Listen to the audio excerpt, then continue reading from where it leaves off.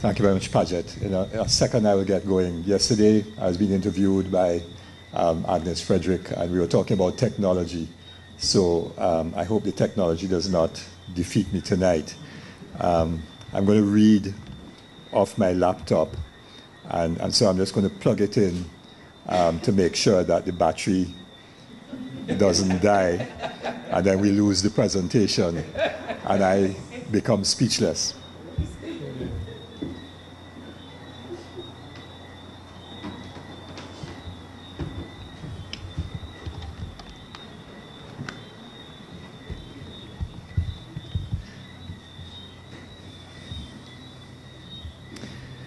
Chair for this evening's proceedings, good friend, as he just indicated, Brother Paget, Henry, Mr. Ian Ben, the head of the open campus here of the University of the West Indies in St. John's, Brother George Goodwin, Deputy Chair of the Tim Hector, or Leonard Tim Hector Foundation and Memorial Committee and the ACLM, Sister Jennifer Hector, sisters and brothers, all a very good evening to you.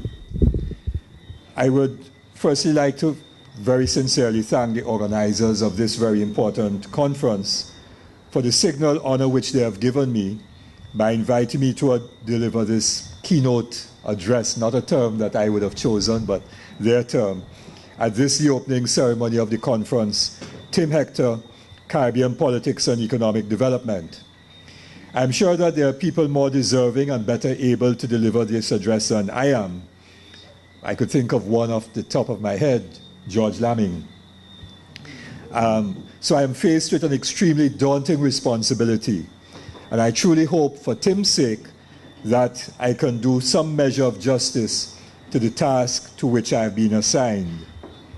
Secondly, I would like to express in my capacity as General Secretary of the Oilfields Workers Trade Union the congratulations of the Executive Committee, General Council, and membership to Paget and Luki and George and Ian for organizing this activity.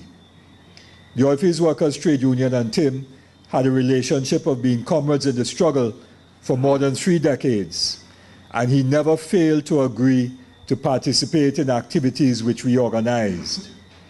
We are indeed indebted to him for the contributions that he made to our work, and therefore the least that we could do is to agree to have the union associated with this conference as a co-host. We would really have liked to do much more. In offering our congratulations, I must also make the point that activities such as this are vitally important in this region, which has so little sense of our history and of those who contributed to our development. Our education system, and George referred to this, is designed to keep us uneducated about our past, especially that past which is about the struggle to transform our reality from persistent poverty and injustice. Thus, if we were to ask the average West Indian 25-year-old, and I'm glad that there are a number of young people here this evening, if they know anything about Maurice Bishop or Jackie Kreft or Walter Rodney, we would get a blank stare. But for my generation, these were central figures on the regional landscape. It's almost impossible, as has been said before, to conceive that 10 years have elapsed since Tim's sudden and untimely passing. I suppose that this loss of measurement of time is a sign for some of us of advancing years. But it does mean that in another 10 years, what for my generation is a blink of an eye, the average West Indian youth aged 25 then will be blank when asked if they know of Tim Hector. Activities like this one, and I will keep on referring to it in its political sense as an activity and not merely a conference or an event, are thus vital to keep alive the ideas and to inform and educate others of the work and contribution of Tim and others like him, and in the process, stimulate new waves of activism, and it's something we were discussing yesterday morning on our radio program. For this then, we in the OWTU congratulate the principal organizers. I'll return to this political task of organizing activities, but suffice it to say that I have had the distinct pleasure of collaborating with Paget, as he just mentioned, on similar projects. I refer to the OWTU joining with Paget's University Brown and the University of the West Indies, both the Center for Caribbean Thought at Moda, headed by Professor Brian Meeks, and the Department of History and or the Faculty of Social Sciences at St. Augustine, to organize two important activities.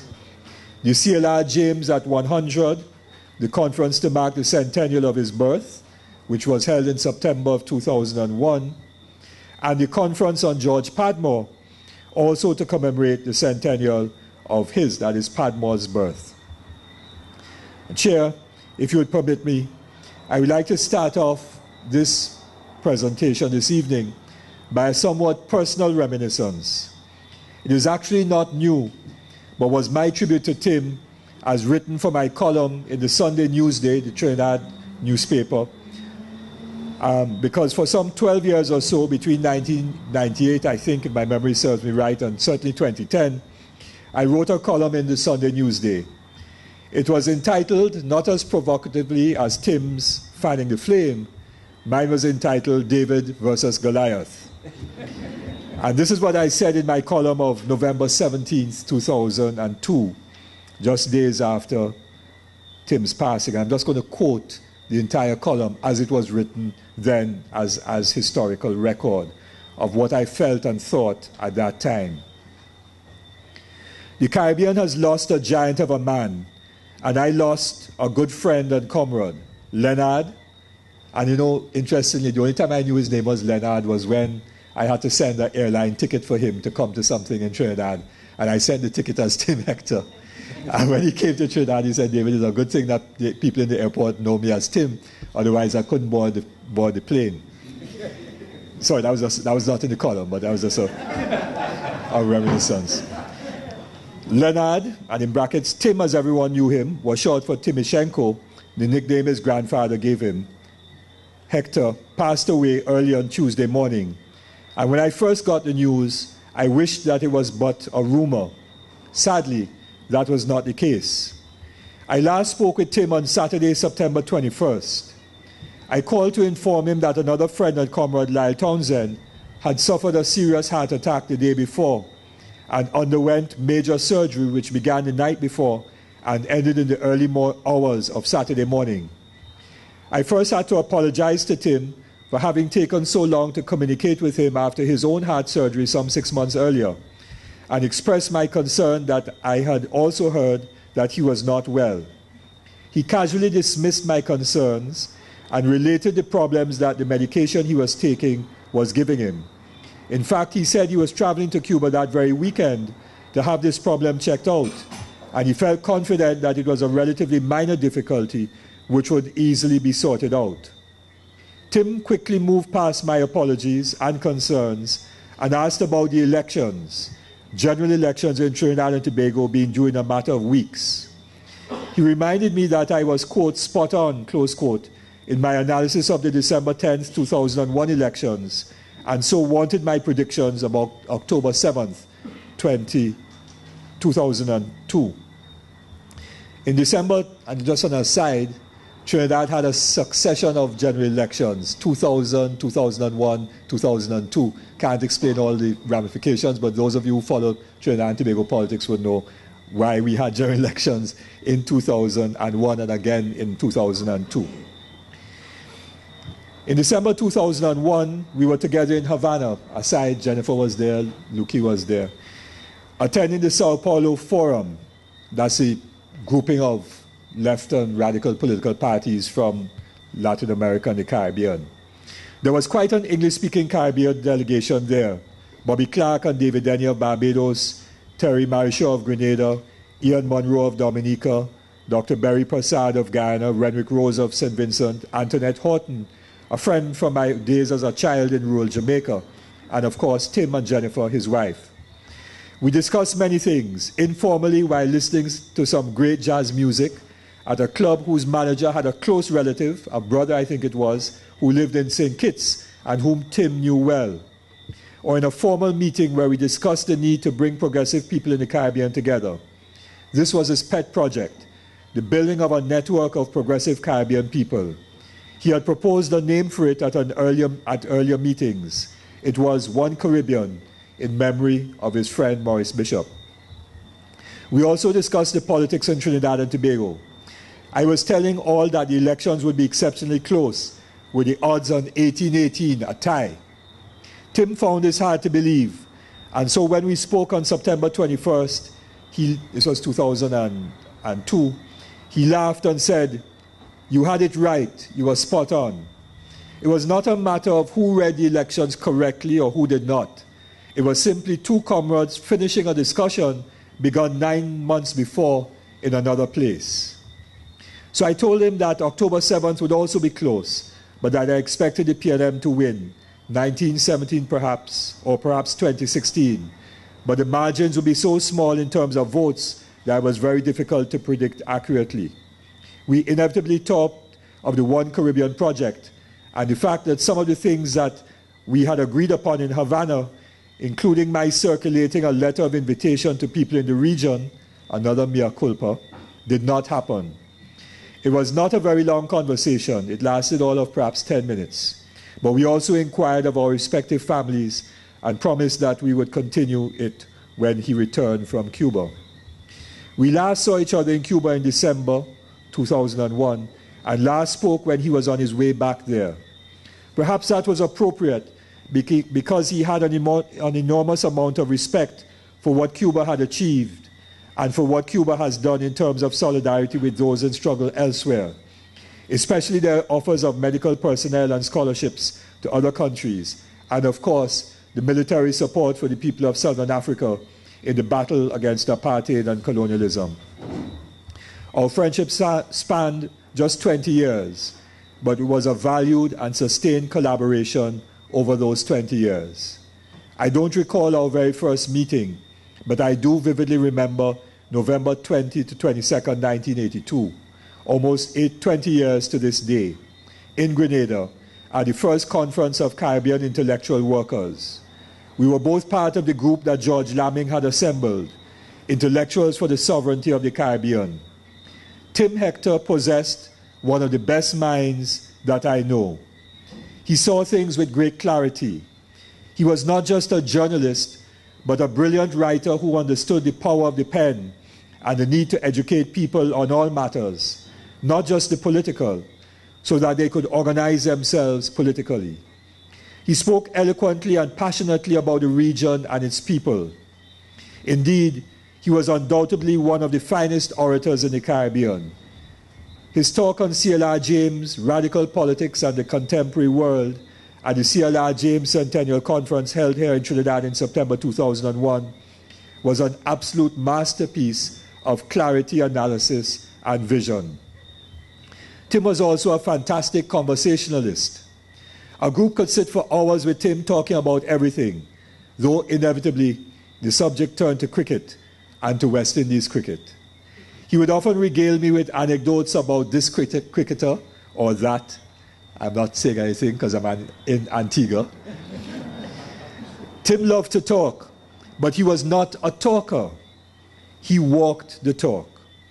He was an intellectual and a writer, but not an armchair theoretician.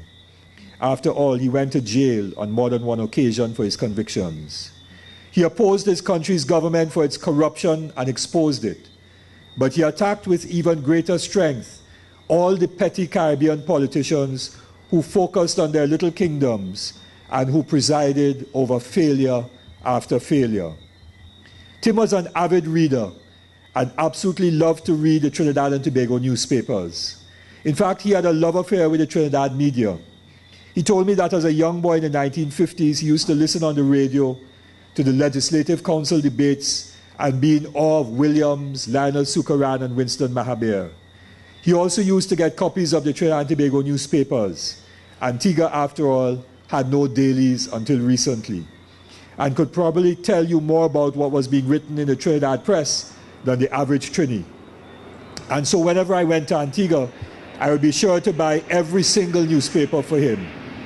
Indeed, at a special tribute to Tim organized some years ago by his friends and close associates, and at which I had the very special honor to be an invited speaker, I ended my tribute with the only gift I thought he would appreciate, a package of that day's Trinidad and Tobago newspapers. Tim was a man of great courage. He made huge sacrifices. He could easily have been an outstanding academic, comfortably ensconced in some Ivy League university. Instead, he chose to tough it out in a small island where, once you have strong beliefs, you are not only bound to make enemies, but sure to be unable to hide from them. So he was persecuted and harassed, jailed, and oftentimes misunderstood. Sure, he had his weaknesses, and I have no doubt that he made errors, political and personal. But then, is there any without sin who dares to cast the first stone? Perhaps in death, Antiguans will better appreciate what they had in Tim Hector. Throughout his trials and tribulations, he stood stoic and firm. I vividly recall several crucial events. His first wife, Era, was brutally murdered in May 1989 by a person whom Tim had tried to help by giving him a job. It must have been extremely traumatic for Tim. Yet within hours of burying Era, he came to Trinidad for the funeral of his mentor, C.L.R. James. It was a horrific double blow. Yet Tim was able not only to be here for Nello's funeral, but to read at the funeral a tribute to him done by Viv Richards. I recall to my wife and I, because Tim stayed with us, taking him shortly after that to a play at the Central Bank Auditorium. I don't remember its name, but I had not done the research about the theme. It was a very heavy play that dealt with, of all things, death. I was terribly concerned because Tim was visibly disturbed. I was sitting next to him and he was shifting every 5 seconds in his chair. He was visibly disturbed by the images it must have generated. I quietly asked if he had wanted to leave, and he said no. Afterwards, when I apologized for an inappropriate choice, he responded by saying that perhaps that was what he needed to confront the death of Era. He was almost grateful. And then there was the arson at the outlet a few years ago. I was in Antigua shortly after that incident, and we spoke of the trials through which he was going through.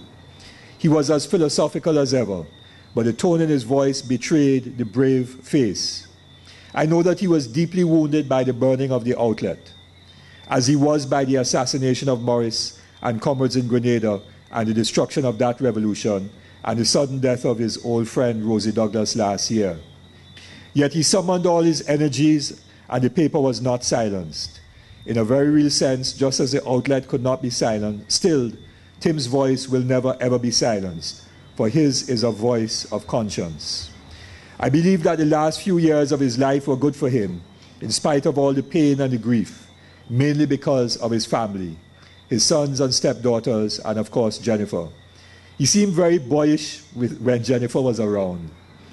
I remember there being in Trinidad for Carrie Festa. Jennifer, you might remember that. I think I'd organized for you all to stay somewhere up in Marval at a hotel there. And he was obviously very happy.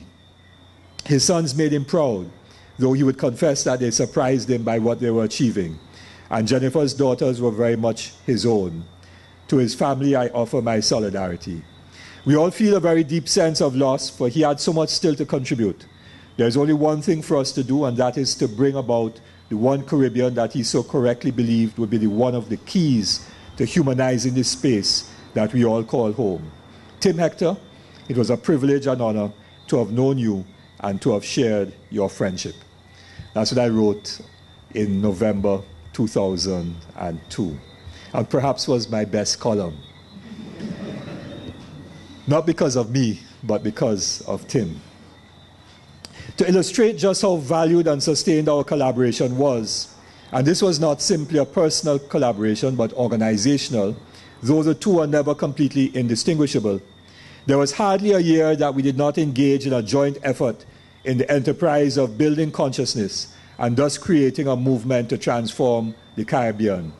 I'd actually forgotten some of the details, and so did a partial check, which I wouldn't read because time is running. Suffice it to say that there was hardly a year between the early 1980s and the time of his passing that we did not meet in some activity, some conference, some event, or that we did not invite him to come and speak at the OWTU, at a training program, or some other activity of the union, or at meetings of the Standing Committee of Opposition Parties of the Eastern Caribbean, SCOPE.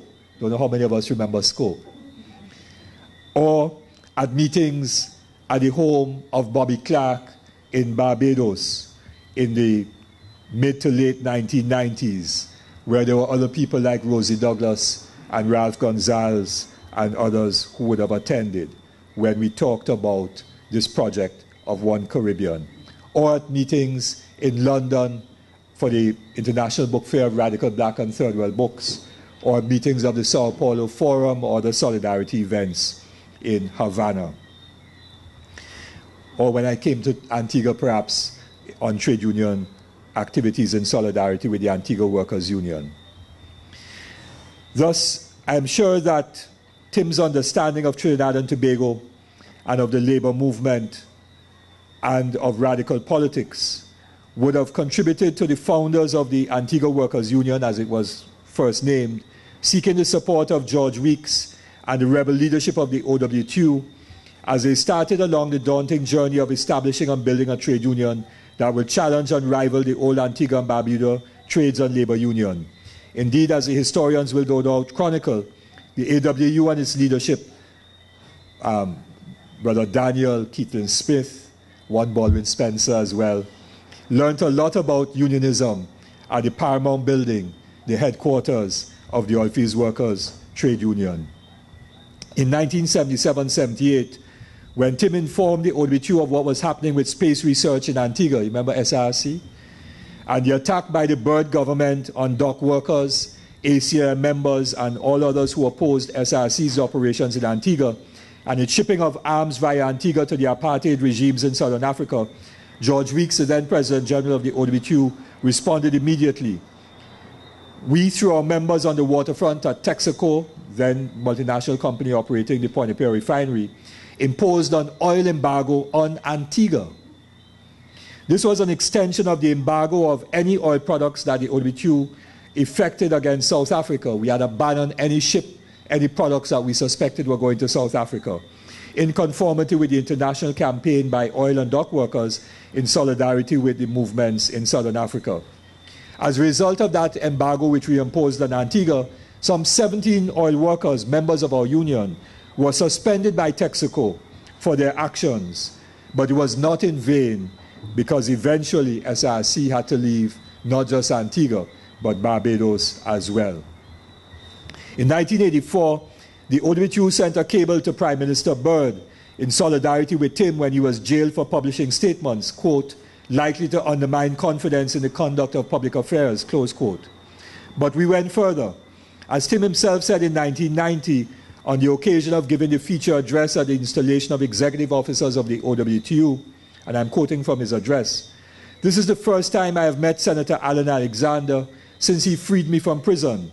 Comrade Alexander came to Antigua with the assistance of the OWTU and defended me in a constitutional motion in the High Court and was successful." Alan was one of our leading senior counsels, still alive but not so well. Tim goes on, "The case went to the appeal court, the government appealing, and the appeal court re-established the sentence. It finally ended up at the Privy Council, but it is worthy of note that the Privy Council, in giving judgment in my favor, referred in its judgment to statements made by Alan Alexander as establishing the fundamental principles by which the press ought to be regulated in these parts of the world. I certainly wish to thank him and to thank the OWTU for the tremendous assistance given in the struggle, not only for press freedom in Antigua, because 3 other governments had planned similar legislation, and were it not for the OWTU and Alan, these countries would have been similarly afflicted as Antigua was. A blow was struck for freedom," end of quote. This was Tim. He focused not primarily on his getting out of jail, but on the need to strike a blow for press freedom, and not just in Antigua and Barbuda, but throughout the Caribbean. And so that relationship, as I've just described, between Tim and the OWTU goes back and was very, very strongly rooted in solidarity and struggle. Tim simply was one of our best sons. But don't take it on my say-so. One of the most celebrated Caribbean writers and progressive thinkers, George Lamming, in a talk given at UWI Mona in 2003 at a conference celebrating his work, said this, and I'm quoting George: "The second loss that I've experienced was the passing of Tim Hector, who combined a magnificent and philosophical intelligence with the investigative skills of a journalist," close quote. And a long-standing comrade and friend of Tim's, Prime Minister Ralph Gonsalves, in one of the tributes at Tim's funeral, and I was there and I heard it with my own ears, said this, quote, "Tim Hector was the best Prime Minister that Antigua never had." And Ralph said that in the presence of his CARICOM Prime Ministerial colleague, then Prime Minister Lester Bird, who was also on the stage. Those of you who were there at the funeral would remember that. Why then was Tim Hector so special and so important? Firstly, because he was an intellectual giant, and other speakers before me have referred to that. A man who possessed a magnificent and philosophical intelligence. As all of us who knew him were well aware, Tim read voraciously. It was, in his own words, quote, "In our house, money was always the scarcest commodity. Manufactured toys were few. For presents I got books. From early, a love of reading became a natural part of my life," close quote. The breadth of Tim's knowledge often had many of us in awe. This was most evident in his lecture on C.L.R. James, Radical Politics and the Contemporary World, delivered at the James at 100 conference. And just as an anecdote, I was listening to that CD again in preparation for this. And at the start of it, he said that while he was perhaps a very good student of James, he had not as yet mastered the breadth of James's knowledge, nor did he have James's discipline.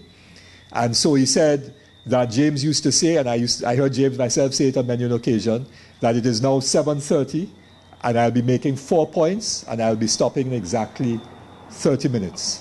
And at 8 o'clock, James would fold up his notes and sit down and say any questions.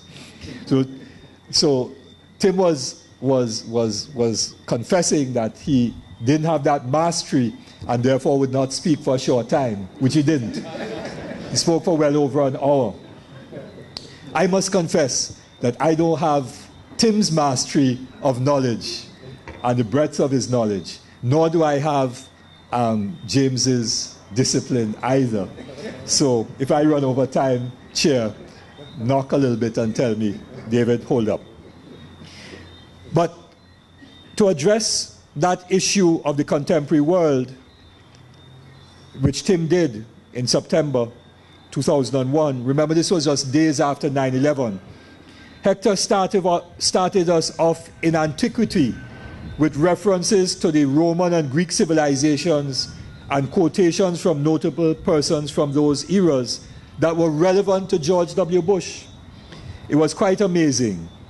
Of course, he examined the civilizations. I recall, for example, he saying, well, you know, I've dealt with Rome, I've dealt with Greece. I now have to take a jet plane, which some of you might be reluctant to do. This was days after 9/11, right? It was his wit and brilliance of shifting from one era to the other with such political meaning. It was quite amazing. And of course, he examined the civilizations of Africa and Europe as well as the formation of the Caribbean. It was a tour de force, and Paget needs to be published. Many of those who possess a great mind are, however, not good at expressing their views. Tim was not one of those. He had a tremendous clarity of thought. In his lectures and in panel presentations, he took one through the steps of discovery, so that at the end, all one could say was true. The sheer logic of his ideas and the facts and information mustered and presented cogently and compelling were borne out not only out of his breadth of knowledge, but the clarity of his thinking. His knowledge, his clarity of thinking, and his ability to communicate orally and in writing marked the outstanding intellectual that was Tim Hector. The general experience of the ordinary men and women in the Caribbean with our intellectuals is not a good one. For one thing, our intellectuals do not think that ordinary people who do not possess tertiary or even secondary education can understand intellectual fare. Of course, this is nonsense, and I'll come back to that, to why in a moment. And so, our intellectuals also don't think it necessary to, or just cannot write and speak in a style that the ordinary citizen can grasp. They use language that seeks to almost deliberately, and I'll use one of those words now, obfuscate the reality or deny their fellow citizens the knowledge that they have obtained. Throughout the region, the stories are legion about this gap between the intellectual who uses big words and the working man and woman. Tim was able to bridge that gap. When he wrote about literature, he related it to the life experiences of working people in Antigua. When he gave a historical narrative, he connected the dots with the audience's reality. In the talk that he gave at the OWTU as a panelist at the forum, together with Biodan Jefo of Nigeria and Dakas Howe of Trinidad and London, the forum Africa, Europe, and the Caribbean, which we did organize in 1984, he took us through the historical experience from slavery to post-independence. As he described one phase of the anti-colonial and anti-imperialist struggle, this is what Tim said, and I'm quoting him. And you have to understand one of the great contributors of the anti-imperialist struggle. A fellow wrote a calypso in Trinidad, and he said, look, you see this American capital? It leads to the degradation of Jean and Dinah. While he brings his wealth and money, it degrades Jean and Dinah. And when the Yankees gone, degradation will continue. Even Sparrow says he will take over now. Not sure what happened to the mic. And wants all the degradation to continue. Let me just go back to that because we lost the mic. While he brings his wealth and money, degrades Jean and Dinah. And when the Yankees gone, degradation will continue. Even Sparrow says he will take over now and wants all the degradation to continue. And a lot of people didn't understand what Sparrow said.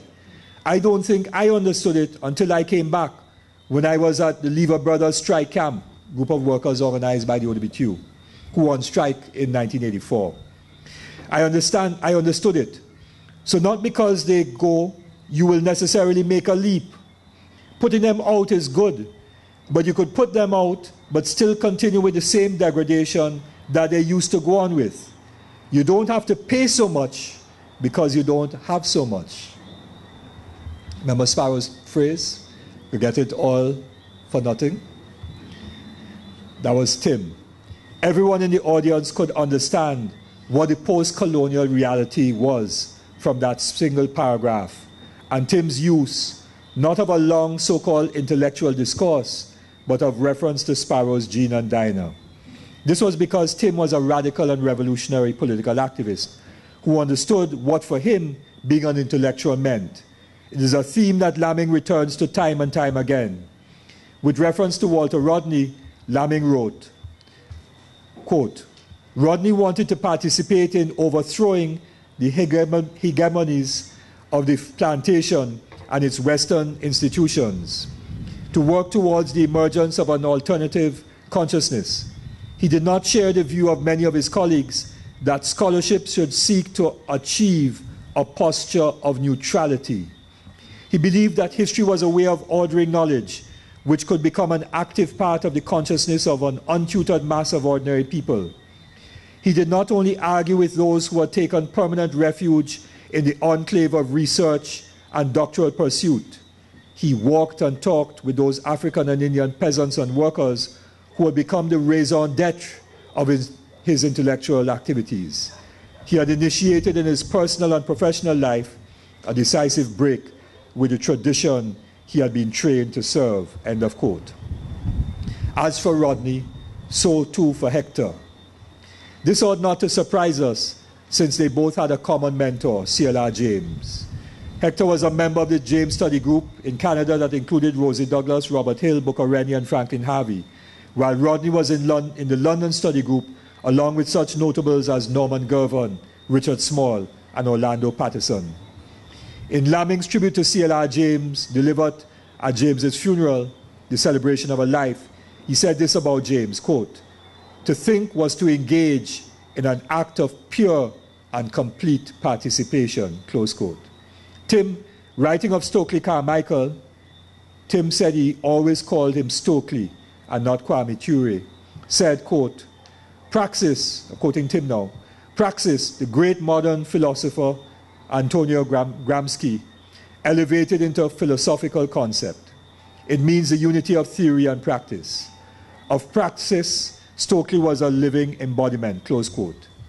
Tim then described how, as a student, Stokely got deeply involved in the struggle against racism and for civil and human rights in the US as the manifestation of the practice of social change.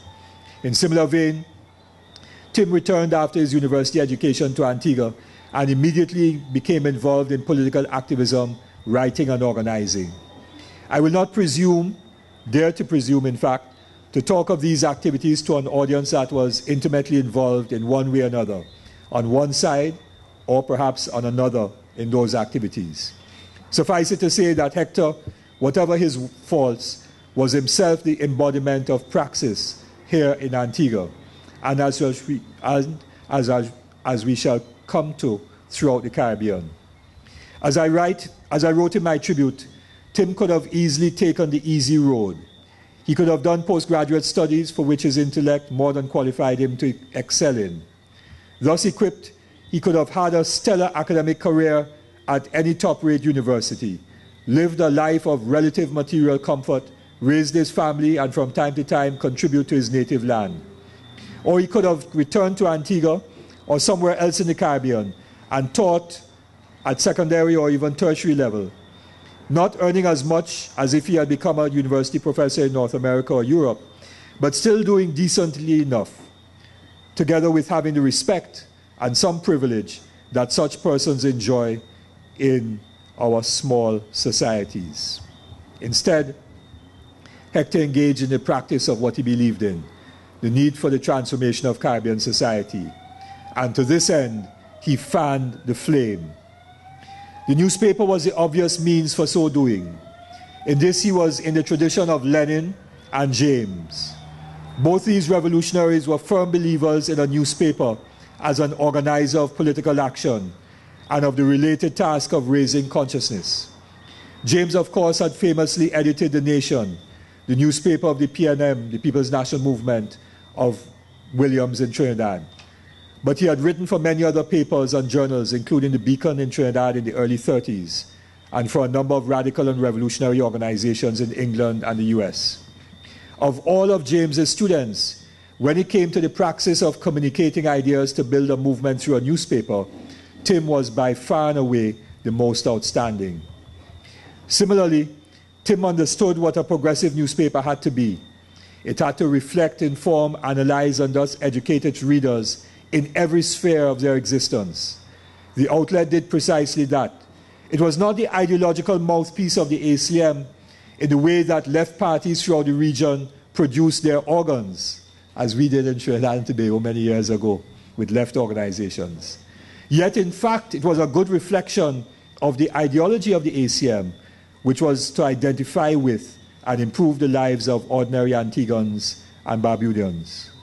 Very importantly, Tim also knew that these ordinary men and women could understand ideas that our traditional intellectuals thought them incapable of comprehending. Indeed, Tim knew that the ordinary people themselves not only comprehended, but themselves had and expressed complex ideas as a result of their own experience, the theory and practice that must exist out of their daily activity of production. Laming wrote, and I'm quoting Laming, "The word intellectual may be applied to all forms of labor, which could not possibly be done without some exercise of the mind. In this sense, the fisherman and the farmer may be regarded as cultural and intellectual workers in their own right. Social practice has provided them with a considerable body of knowledge and a capacity to make discriminating judgments in their daily work. If we do not regard them as cultural and intellectual workers, it is largely, I think, because of the social stratification which is created by the division of labor, and the legacy of an education system which was designed to reinforce such a division in our modes of perceiving social reality, close quote. Hector himself wrote of the stimulation and education which he received from ordinary people, and I'm quoting him, and I know you know this, Ivan Jones Edwards and George Nugget Joseph, who fathered Hell's Gate and the Steel Band. Their discussions on steel bands, music, Islam, and such other topics were simply remarkable. And then, as George talked about the worldview and the education system, I wouldn't continue with that particular quote. The outlet, therefore, set out to and did provide an alternative education for its readers and to give people a worldview. C.L.R. James had once famously said that, quote, what is philosophy today becomes reality tomorrow, close quote. Ideas stimulate action. Tim understood this, as he had written about the seminal Black Writers' Conference in Montreal, which he was involved in organizing, and of similar activities. There is often resulting political action that is transformative. Certainly the 5th Pan-African Conference held in Manchester, England in 1945 and organized directly by George Padmore with support from afar by CLR was one such event. It was attended by notables such as Kwame Nkrumah and Jomo Kenyatta, as well as West Indian labor leaders, including the then President General of my own union, the ODQ. That Pan-African Congress set out the agenda for the decolonization struggle in much the same way as the early conferences of West Indian labor leaders had done in the 20s and 30s. The Montreal Conference of Black Writers was a similar activity. And this is why I said earlier in my presentation this evening that this activity is of such great importance and why the organizers should be commended. It is why Tim never said no to an invitation to speak and participate in conferences, seminars, education sessions organized by the ODQ and other progressive organizations here and elsewhere in the world. But this was, especially in the case of my union, also due to Tim's belief that only the working people can bring about the fundamental transformation that is required.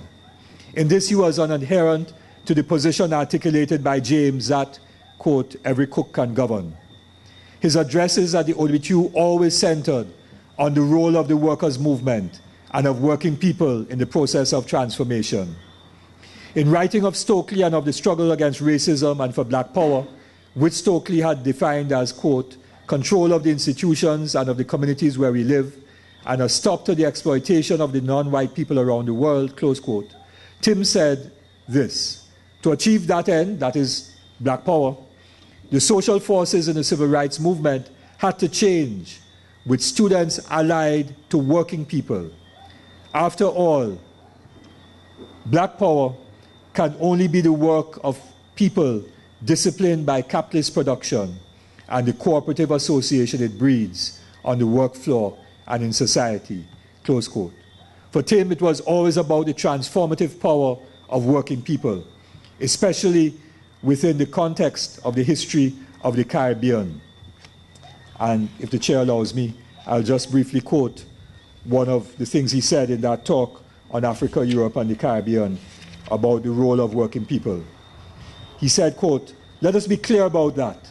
So the struggles of the working people creates that, brings that to the Caribbean. The British say that it looks like this thing is going to explode and the money that we're making out of the Caribbean could end. So let us satisfy them and so on and give them the vote. It is the struggle of the people that won these concessions, the right to combine in unions, the right to vote, the right to universal education, the right to publish newspapers, etc. I hear people calling them bourgeois rights. They are wrong. The rights were won, secured, and gained by the struggles and sacrifices by the working people. End of quote. In this regard, he would have agreed completely with Arthur Lewis, who in 1939 in his celebrated pamphlet Labor in the West Indies wrote, and I'm quoting Lewis, the labor movement is on the march. Imagine, most people don't know that Lewis actually had great respect for the labor movement, given his later debates about Caribbean political economy. But this is what Lewis wrote. The labor movement is on the march. It has already behind it a history of achievement in a short space of time. It, the labor movement, will make of the West Indies of the future a country where the common man may lead a cultural life in freedom and prosperity. Close quote. Tim reported that Walter and he, on Walter's insistence, should produce a critique of Lewis. But Tim grudgingly perhaps recognized some of Lewis's insights when the latter raised the question as to how could such distinguished nationalists as Manley, that is Norman, Adams, that is Grantley, not the son, and Williams allow the Federation to fail. Lamming suggests that the reason lay in the fact that they were, quote, casualties of an inherited tutelage, which was colonial in essence, and thereby placed an overwhelming constraint on the concept of liberation. To be more direct, the only way the Federation could have succeeded is if the movement for federation was led, as it was at the start, by the labor movement. It was, in Tim's own words, I'm now referring to him, saying about the Federation, the leaders and some of the members of the new trade unions met, and they said we wanted a federation. So you hear who started it, not the middle class intellectuals and professionals. They will take it over eventually when it became popular. They will take charge then. And Tim went on to say, the nationalist parties that came to power, the Manleys and the Adams and the Williamses, after getting adult suffrage, after obtaining a fully elected legislature, after getting so many ministers, jettisoned the program of the mass nationalist movement. Again, the old economic relations of foreign power and worker subordination remain. The nationalist movement has left the unholy mess which we have inherited as their legacy to this day. James was more brutal in his assessment of the West Indian middle classes, and because it's getting late, I will leave out what James said of the West Indian middle classes. He said that they have no ideas of their own, and he wrote that in Party Politics in the West Indies. I will include it in the text, and you will get the full text. But James was absolutely brutal about the West Indian middle classes. Tim was very clear as well about why we needed fundamental transformation. It was not transformation for transformation's sake. And so in one of his essays on Walter Rodney, Tim said this, and I think it's best that Tim speaks, we hear his voice about the crisis that we are in and the need to transform the Caribbean. And Tim said, the whole idea of parliamentary democracy is based on a party representing the wealth-owning class, the Tories, the Republicans, the Christian Democrats in Germany or Italy, and on the other hand, a party representing Labour, such as the Labour Party of Britain, or the Social Democrats in Europe, or the Democrats in the USA. The compromises between these two parties constituted politics, the means by which the national bourgeoisie, the industrial class, controlled their own nations.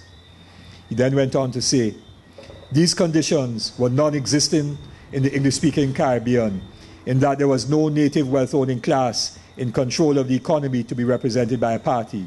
There could only be a party of labor. So in Barbados, we had two labor parties, each dividing the working people. In Antigua and Barbuda, there's the Byrd Party and the Walter Spencer Labour Party, each based on rival sections of the labor movement. In Jamaica, there is the Manley Labour Party and the Bustamante Labour Party, where the rivalry between both sections of the working people involves so much violence that the violence has become independent of both parties and an end in itself. Jamaica is proof negative where such politics inevitably ends, to which end all other parties in the region, similarly based, are tending inevitably. In Trinidad and Tobago and Guyana, where the races constitute the working people, the parties have based themselves each on one oppressed race. Racialism is the order of the day. And he then goes on to say, therefore, no significant wealth-owning class made up of Africans and Indians has emerged. Therefore, the self-interest of creating wealth does not serve as a glue to unite the races. The politics of racialism, exploiting the suspicion of one race against the other, predominates. Foreign capital rules, accumulates, and exports capital. Or an elite mismanages nationalized industries, bringing them to rack and ruin. And he goes on. That is what he described as our reality. And that is what reality, he said, we needed to transform. He went on to say, indeed, what passes for politics in the Caribbean is not development, but the distribution of state patronage. Those who are in get, those who are out get not. This has led to wasteful public projects. And in Trinidad and Tobago, that is ever so much in abundance. I don't know what is Antigua. And public enterprises and statutory bodies as instruments of state patronage. In the end, the state becomes bankrupt. It then has to endure IMF or homegrown structural adjustment. The independence hopes, aspirations, and dreams were thus structurally adjusted into sheer opposite. That is cynicism, don't give a damnism, and downright nightmare. Mysticism, fundamentalism, and lotteryism seizes hold of a population who sees no exit. That, in plain terms, is our current condition everywhere in the English-speaking Caribbean. And it is that understanding of the reality of the Caribbean that drove Tim's thinking and activism to the need for transformation. That is why he fanned the flames, not just fanning the flames for his own self-aggrandizement, for people to say that Tim was a bright man and knew everything through his columns and so on, but fanning the flames to result in the transformation of our Caribbean. And so this is where I'm going to end, with a sense of our Caribbean, before Paget knocks me down. And I'm going to just quote two parts of what Tim said at the OWTU. One, when he spoke in 1990. And he said, what I want to suggest is that there can come into existence a different kind of approach to Caribbean unity. Not one of these island economies are any longer viable in a world of continental economies. They become an anachronism and an absurdity. The first notion of dominion status in the Caribbean was first raised politically in Trinidad by Uriah Butler, not for Trinidad but for the Caribbean. By then, not even C.L.R. James had written the cause for West Indian self-government. At least he hadn't conceived it as complete independence. He then went on to say, the OWTU can claim paternity of the idea of Caribbean unity, and it is in my view that the OWTU ought to produce its child. I believe it is the responsibility of the workers of OWTU to charge its officers to go through the region, uniting the progressive political and trade union forces, bringing together as much as possible women, farmers, youth, to unite the Caribbean from the bottom up, the top down. And he went on to say, we cannot create a united Caribbean without a popular democracy in each Caribbean territory. We are well placed to create a new kind of state in a united Caribbean, organized and directed by the working people of the Caribbean, and OWTU can initiate it. And then in 1984, just to show the continuity of his ideas, I started with 90 and I'm going back to 84, he said, in the coming Caribbean revolution, which will create our Caribbean nation out of the 27 island or coastal nations of the Caribbean, that tendency, he was talking about the core tendency, cannot win. The Caribbean island or coastal nation states cannot find any other way out of the present crisis until each island or coastal nation overcomes foreign domination of the economy, and in the process of that overcoming, creates a regional Caribbean nation, meeting the needs of Caribbean industry and agriculture. Only such a Caribbean nation can withstand and overcome the buffetings of imperialism. Only such a Caribbean nation can realize the hopes and release the creative spirit and genius of the Caribbean people, end quote. So he fanned the flames for transformation, not simply of Antigua and Barbuda, but of the Caribbean, recognizing that only one Caribbean could achieve, with the leadership of the working people from below, could achieve the aspirations that we have had from slavery to now.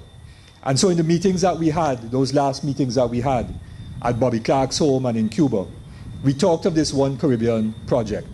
And we were supposed to get and have people do studies. I'm sure you must have talked about it with comrades here. Studies on how do we transform and ensure Caribbean economies could feed ourselves and we could have food security, then known food sovereignty now. How can we deal with regional transport and trade? how do we address the problems of unemployment and the issues of the mobilization of capital for our own development. And we were supposed to set up groups to study all of these things, because the question for us, then all in opposition, was what happens if we were to win government?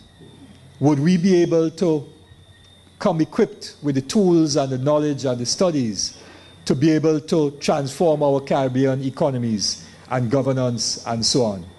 It reminded me of the famous story of then Prime Minister A.N.R. Robinson visiting C.L.R. James in Brixton in London, and James lying down in his bed upstairs raised today, and Robinson, thinking that perhaps James was a little off the rocker, said to James, "Mr. James, do you remember me?"